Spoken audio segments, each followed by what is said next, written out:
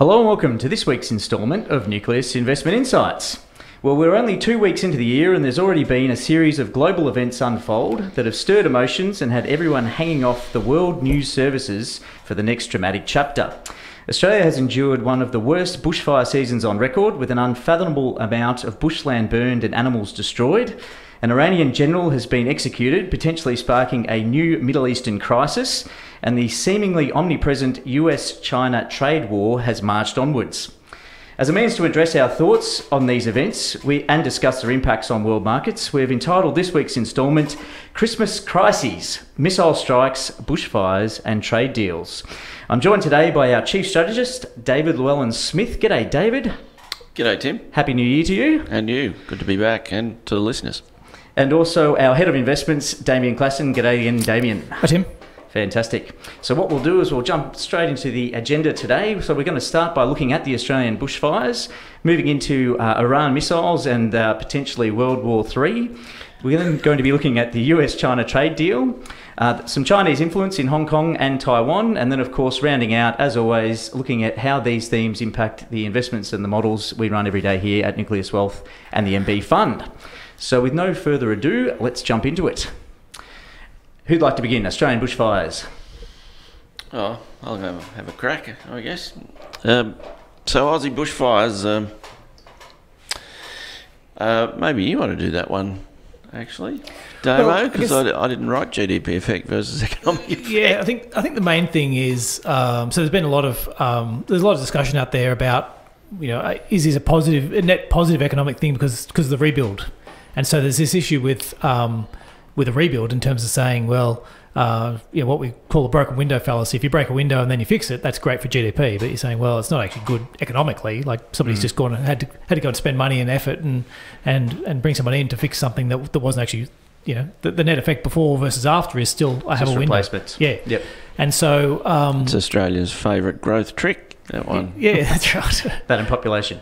Oh yeah. Well, no, that is what it is. Yeah, okay. Yeah. You add more people and then, you know, try and catch up to where you were in terms of standards of living. Anyway, go on. Yeah, and then you have and China's got a similar thing where, you know, they keep knocking down apartments to build new ones, and you're saying, well, if somebody had an apartment to live in enough before and afterwards, yeah, it's slightly newer, but you know, the actual economic effect on the economy and that are you progressing forward? So the GDP effect, though, even the effect we think will come through from having to rebuild isn't as much as all the negatives, which we'll sort of get onto on the next some of the next points.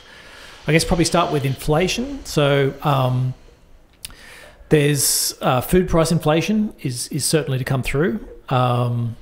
We've also had So this is a supply problem due to farmland burning and yep. And animals cold and things like that, and supply chains interrupted. Yep. So so inflation in food prices is pretty certain to come through. There might be a bit of inflation in other areas of the economy that are sort of being flow-on squeezed. effects. Yep. And what we're thinking though is that the RBA will very much look through those.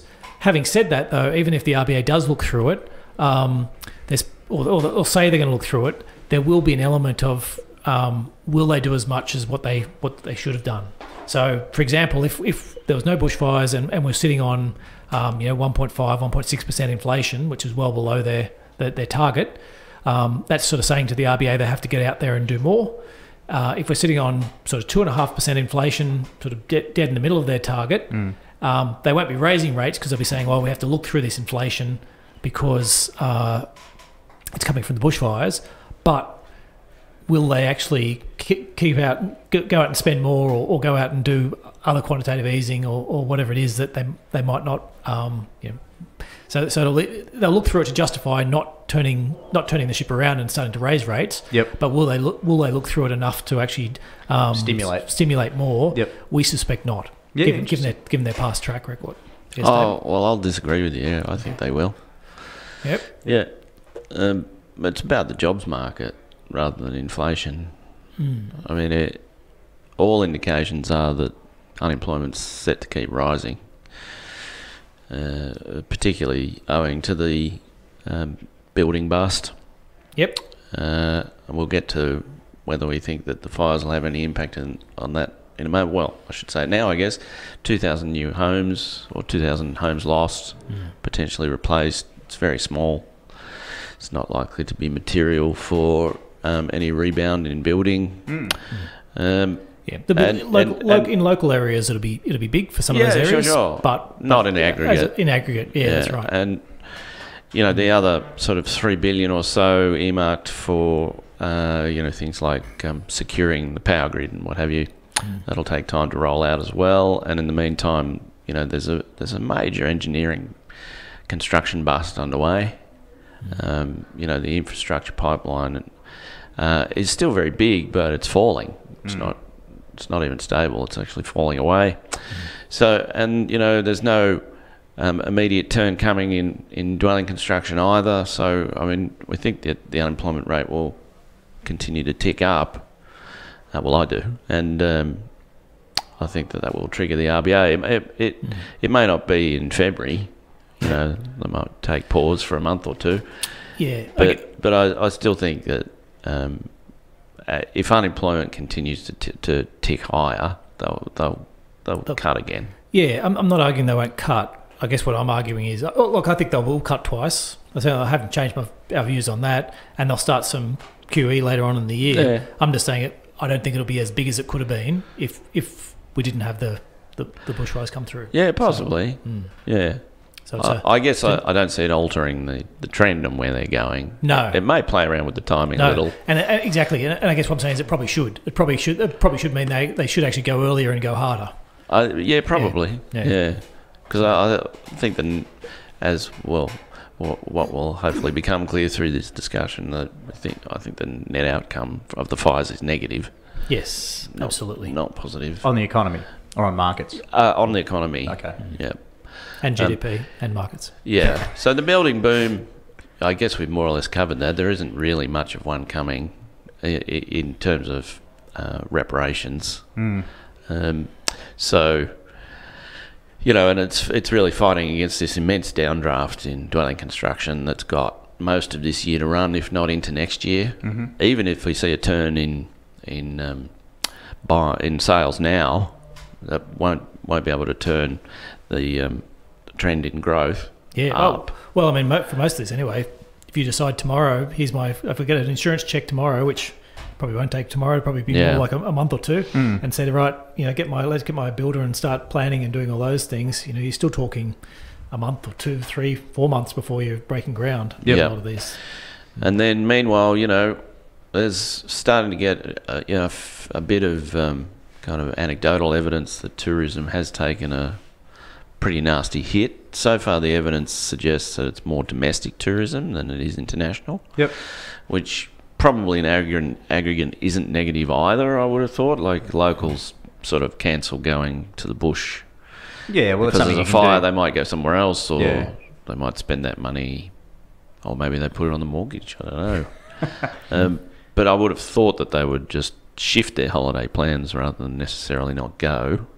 And potentially foreign tourists would do the same, perhaps. Well, the anecdotal evidence so far is that bookings for international haven't fallen much. Okay.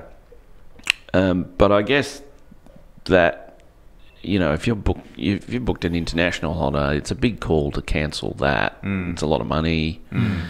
I would have thought in the medium term it's more an issue. Yep. Like just where you're contemplating going to Australia for a holiday, maybe in 6 months or 12, and then you've seen all of this, and there was immense sort of negative global coverage. There was.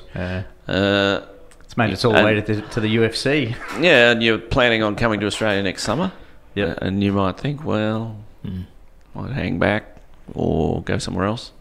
Do I really want to go and smoke 2 packs a day in Sydney, or etc. Might as well go to Beijing. So I think that's probably the major concern in terms of impact. And then there's also consumer confidence. The initial with these kind of shocks, generally you see, kind of sticker shock with confidence drops markedly, but then bounces back really quick. On this one, I don't know. I think there could be more of a lingering effect, simply because the government has handled it so badly. Yep. And there's a real kind of tipping point feel to the whole thing for the Morrison government. They really botched it, and they still are. There's no real sense that they're getting on the front foot to address climate change or, for that matter, adaptation, etc., etc. They're flopping around with everyone putting in their 2 bobs worth. There's no real leadership. So I think there might be a more lingering impact on consumer confidence, especially since households were already so grim and so stalled. I don't think this will do them any good. So, international tourism and household spending or household consumption are probably likely to have a lingering negative. Yep. Another reason why I think the RBA probably should go harder, and likely won't. And then you've got the ongoing drought, of course, which has been sucking slowly at GDP, and is also, I think, starting to have a pretty beyond the fires, starting to have a pretty negative impact, especially in New South Wales, around crises around water. Absolutely, towns running out of water. And Yep. And Sydney's water supply is down to like 43%, I think, and if that persists till mid-year, we'll be getting down into the 30s pretty quick, and the whole thing sort of starts to feel a bit end of days. Yep. Fires into drought into water shortage. I think that's not going to help the consumer bounce out of its existing funk. Another kind of interesting angle is, will it do anything to house prices? Bit of an unknown. I wouldn't have thought so necessarily, but again, if the consumer gets more grim, then probably a little bit. Yeah, I saw something the other day. It was given by a real estate agent saying that in the localised areas where fires generally are, you get a big push up in prices due to the fact that you get insurance policy payouts and people want to live around it. Now, it's so localised and so small, I think it would barely move the needle on a national level. And the other thing I'd say in that is it goes from, a 1950s fibro shack just burnt down, and got a brand spanking new McMansion. So the land value hasn't changed at all, or possibly has gone down a little bit because of the bushfire. But the value of the house sitting on there is worth a lot more now. Yeah, right. Okay, interesting. Immigration, would it have an impact, do you think? Or margin? Might. There's a lot of immigration now from the subcontinent, and pollution may not necessarily be an issue, especially, and also for Chinese, I guess. Mind you, at least in the case of the Chinese, the kind of bolt hole down under in a clean environment has been a fairly central kind of incentive. So maybe on that front it could be a bit of damage. I don't know if the same thing holds for the Indian community, which tends to be a bit further down the socio-economic ladder, I think, than the Chinese migrants. So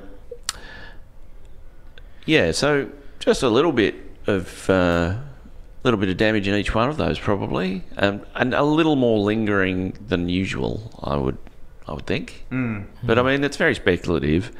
And remembering as well, we're really just guessing. We're only sort of halfway through, or 3/4 of the way through the actual Australian fire season, with Victoria known for February being the hot month. Yeah, well, at least we've had some rain.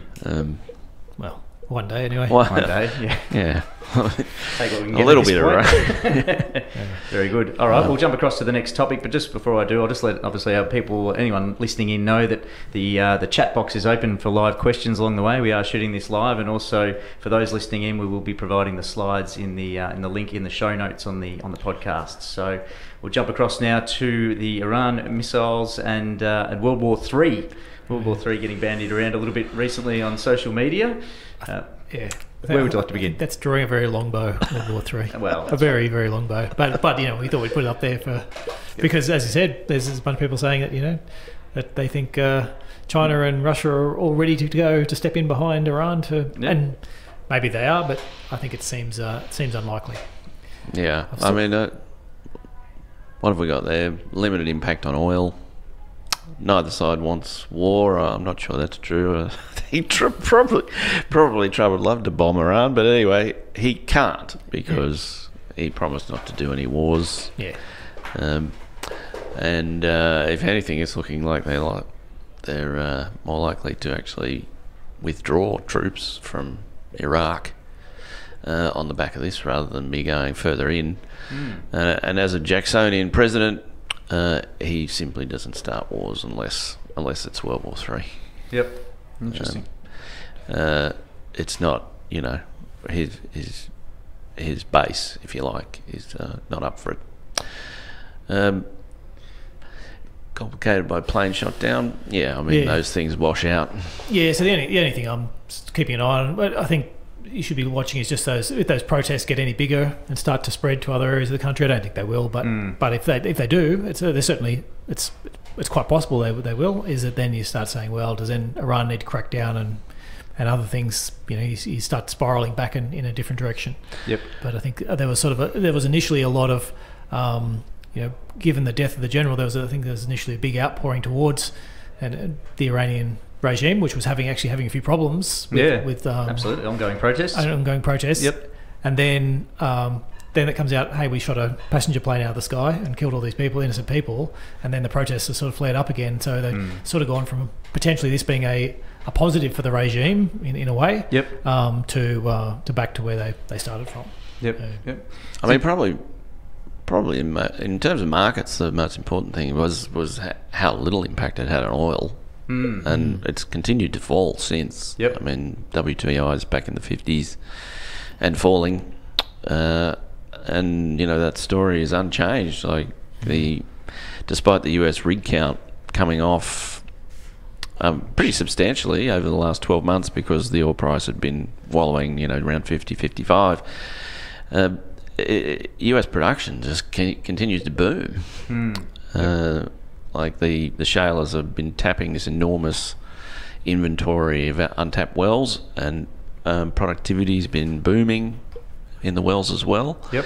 And so I think they passed 13 million barrels per day yesterday or something. It was out with the EIA, and so there's just an intractable oil glut. And so in a way, OPEC's got nearly 4 million barrels per day offline. And so in a way, when you're keeping if the oil price is whatever $3, $4, $5 higher than it would have otherwise been, because of sort of Iranian tensions, that just means more oil gets pumped because amount. Yeah, exactly. The drillers in the US are more than happy to take it and sell it. Yep. So so we sort of. But if oil is so well supplied that it can survive this kind of ruction, then the inflation outlook for the globe is weak. Okay. Yep. So that buys into ongoing bond market bid. I saw once again, reading probably too much press over the holidays, but there was some US shalers starting to throw their hands up in the air saying that they're going to go bang. And I know we've spoken about this many times in the past in some of our more oil-centric podcasts, but from memory... So when you say go bang... so as in at the current oil price, they're basically forward estimates is negative. They're not going to make any money. Yep. And from memory, that sparks perhaps some problems in the bond market, corporate US bond market. Yeah, are we seeing a bit of a tipping point there as the oil price burn out shale? Because prices have risen since. Okay. So it's an issue if prices go lower. Yep. They really have to get deeper into the 40s. Okay. To cause any kind of junk bond problem in the US, and in fact the junk bond market's been rallying in the US and emerging markets globally. Okay. Yep. Okay. Well, thanks for that. Yeah. We'll jump across to the US-China trade deal. So we've had a little bit of very recent news, potentially positive, but prior to that, over Christmas, it was quiet. Well, if you have a look at this tile that we've got here, this is pretty much the deal as we know it. Yeah. Like 3 lines. It's pretty much a blank piece of paper. We're not sure what's in it. It seems very vague. China doesn't want to release any details. There are some folks that are putting a very positive spin on it, people whose view I think is worth listening to. Steve Bannon, Cole Bass, etc. and I mean, it really depends how you frame the question, whether or not the deal is useful. It doesn't appear economically useful in the short term. It's certainly been useful to markets and sentiment. I think it's somewhat useful in terms of Cold War 2.0, like in terms of the US making progress on that front. It's somewhat useful, but that's not really the deal so much as the fact that they confronted them in the first place. So other than markets and obviously the huge bounce that we've seen, sentiment driven, don't see it having much economic impact. A little bit at the margin for the US with the increased exports to China. Yep. Don't see it changing the Chinese external account at all. Currency movements? And No. And most of the things they're buying are tradable goods. So whether it's oil or gas or whatever it is, where it doesn't really matter. China will buy from the US rather than buying from somewhere in the Middle East, and the stuff in the Middle East will end up going to Europe rather than going to it's just sort of That's right. around. Some have been speculating that Australia will take a hit on LNG. Yeah, okay. And that might impact the dollar. Don't really buy that for that reason. It's just fungible. I mean, the LNG will still go out, and it'll just go somewhere else. Yep. It won't be it will probably be price negative, insofar as it might draw out some more US gas that wasn't necessarily viable. And then the displaced gas will go somewhere else, etc. So, you'll get some shifts between contracts and spot markets, and you might get another export terminal or two built that wouldn't have otherwise been built. Sort of a bit more certainty under supply. But net, it's not a big deal for Australian LNG, I don't think. There's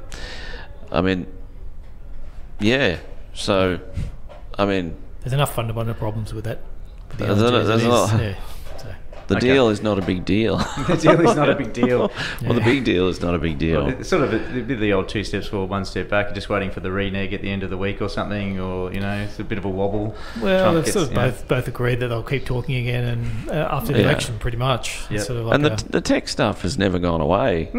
It's getting worse. Yep.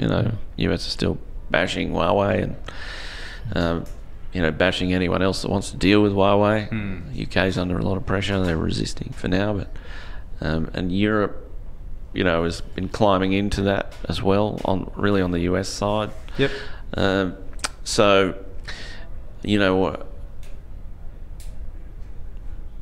I mean, probably the longest term impact from it is simply that the US did it at all. Yep. That took them on with tariffs, and that's going to deter a lot of investment in China over time. And then the deal, doesn't really change that. I don't think. All right, interesting. Well, stay tuned for the next iteration of the US China trade war. The great soap opera. We'll jump across to the Chinese influence in Taiwan and Hong Kong, kicking off with Taiwan. Thoughts, gentlemen? A big win for pro-democracy, Damien. Taiwan. Yeah, so I think for me, the interesting factors that come out to it is there's been a lot of talk of what's been happening in terms of whether it's social media or propaganda or China funding of opposition candidates and a whole bunch of sort of behind the scenes general meddling that's going on. And I think the big win, the record sort of numbers and big pushback sort of shows the limit to propaganda, and that if it's out in the sunlight, it becomes way less effective. And I think if you've also got quite educated populations, that there's more pushback as well. And so I think it's going to be a bit of a wake up for China in terms of changing its. It has to change something. Yep. It thinks Taiwan should be part of its country. It's been actively pushing countries around the world to not recognise it. And I think I think they'll have to change what they're doing, because what they're doing is obviously not working, and that's the point. That's the part where it is a big unknown and a risk. in terms of what how they want to escalate it from here. It was kind of working before Hong Kong, a little. Yeah. I mean, I think they just go back to thin slicing the sausage, don't they, and just chipping away at it. And they're not in a position. Well, there's no need for them to try and take Taiwan at this point.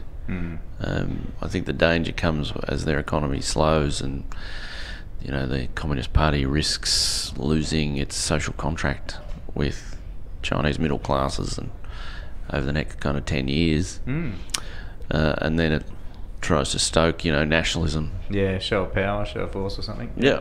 And and that by then it has, say, 5 or 6 aircraft carriers or whatever, and in some ways it's a match for the US militarily, at least in terms of the South China Sea, and maybe then it makes sense in terms of the raw power calculus of staying top dog. And probably similar in Hong Kong. Yeah, well, we've got there the next West Bank or Gaza Strip, so do you elaborate on that? Basically, it's an interesting viewpoint. It's not from a Chinese political scholar who's basically sort of saying, well, it's probably a good thing if it's ends up being a bunch of Hong Kong kids throwing rocks at police and tanks and stuff like that, and there's sort of this low level unrest, but that sort of just ongoing, but never actually really spreads into something bigger or never actually spreads to the rest of China. Then from China's perspective, that's probably about what as good as what you could expect from Hong Kong. Okay. So they have also fired the key or one of the most senior Chinese officials there, the head of the liaison office, and appointed a new one just within the start of the new year.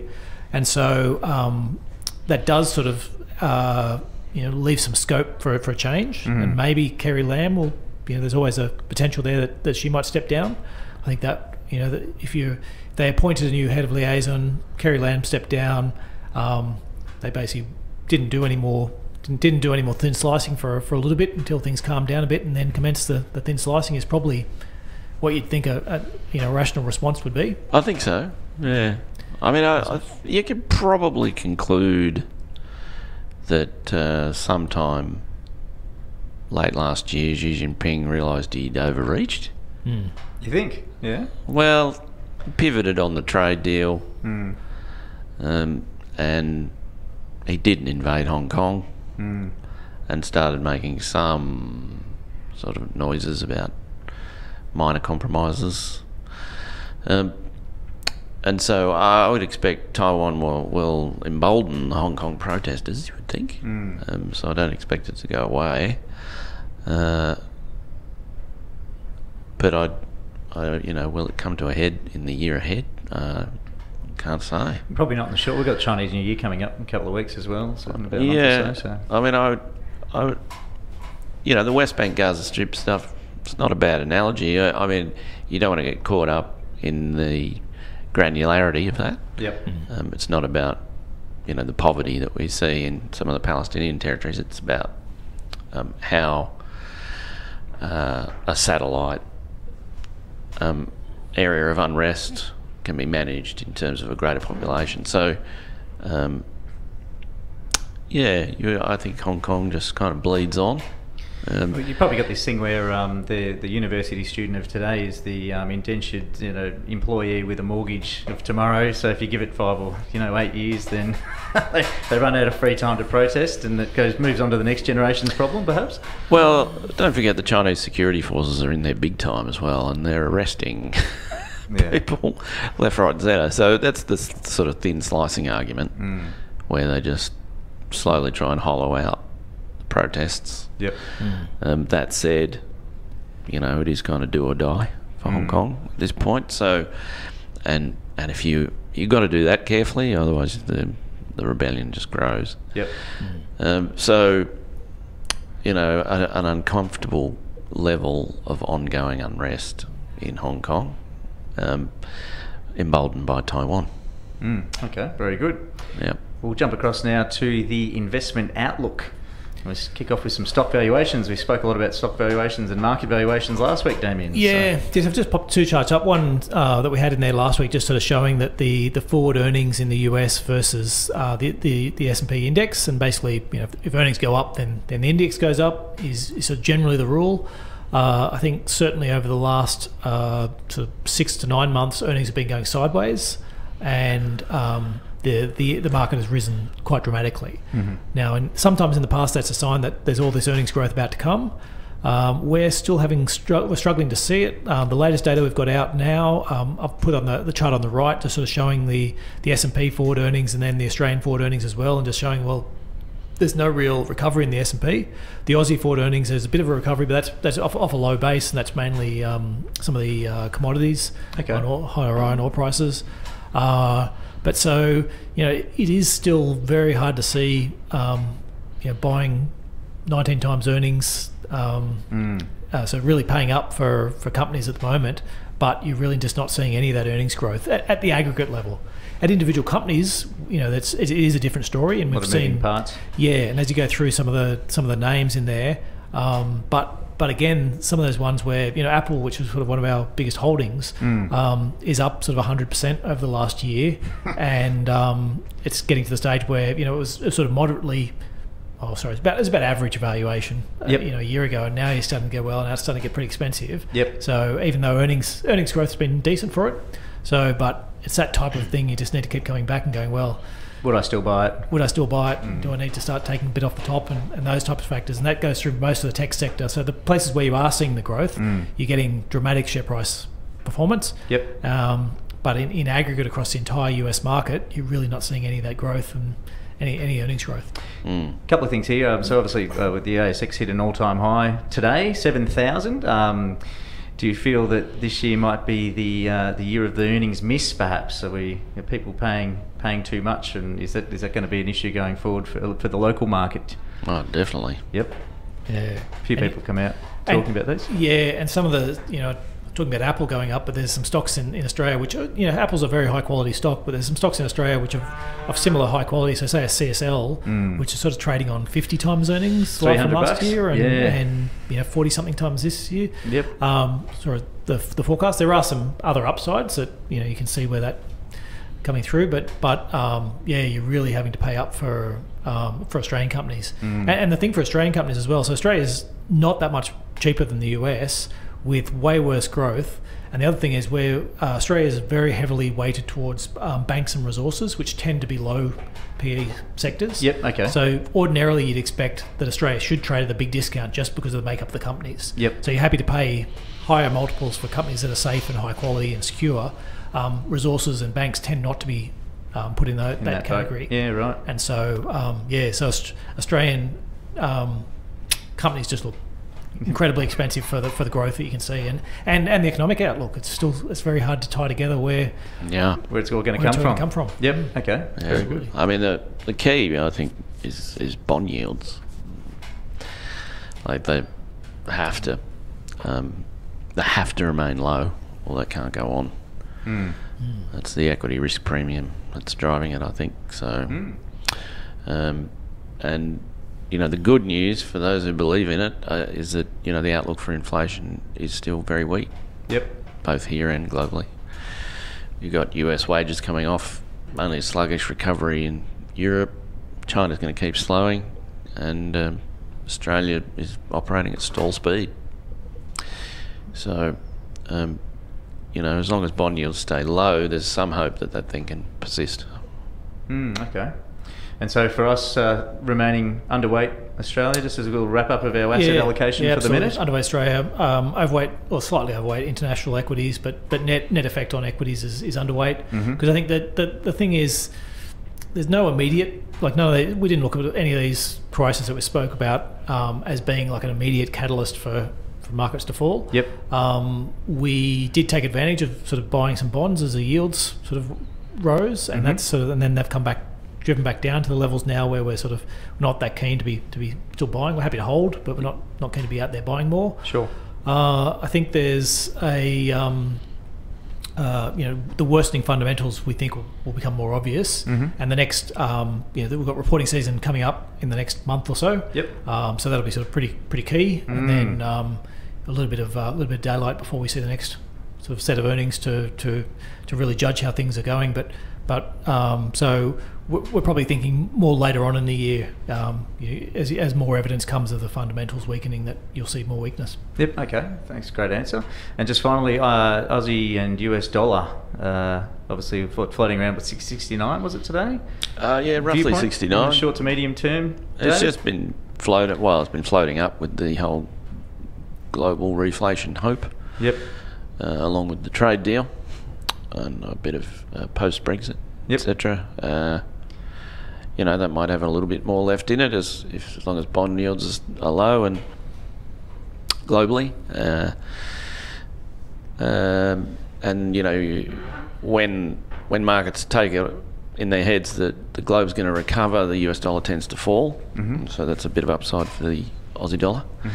But I think as the ongoing Australian malaise becomes apparent, and the RBA is forced to act again, a couple of cuts and QE sometime this year, then the Aussie rolls, and I expect that will probably coincide with more of repairs to the supply side of the iron ore market and falling iron ore prices, making our income woes worse.